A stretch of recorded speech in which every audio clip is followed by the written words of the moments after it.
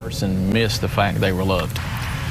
A small Cleburne County school district in shock tonight. Deputies say a 14-year-old shot and killed himself on campus at Concord High School. Good evening. Thanks for joining us. I'm Kevin Kelly. I'm Donna Terrell. Investigators say they are now looking to see if bullying played any factor in his death. Fox 16's Mitch McCoy live in Cleburne County tonight with more on this. Mitch. Kevin and Donna, good evening. A very somber night here in Cleburne County. We're told that the shooting happened right after lunchtime. Concord officers quickly put the school into lockdown. And as you can imagine, this is sending shockwaves through a community of just over 300 people.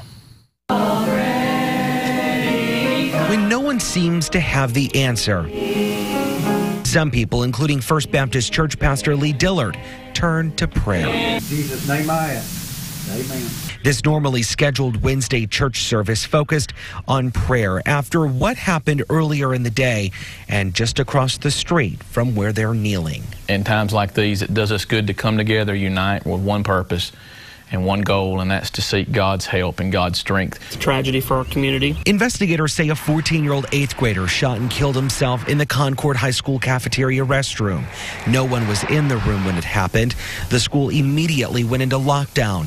Concord's police chief says other students were searched to make sure no one else was involved. All other students in the school were moved to a more secure area where they were searched for safety concerns, and then they were released to their family or respective buses. Did this person miss the fact they were loved? While this congregation sends prayers to their community, rely on you, and Pastor Dillard says he wants everyone to know everyone is loved. Sometimes people just need to be able to talk. Sometimes they need to be able to express how they feel, and that's what we need to be there for them. Concord schools will be closed tomorrow and Friday. Classes will resume on Monday. We're told grief counselors will be on hand Monday for students and staff.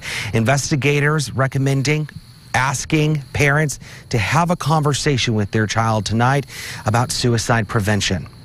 We're live in Cleburne County. Mitch McCoy, Fox 16 News.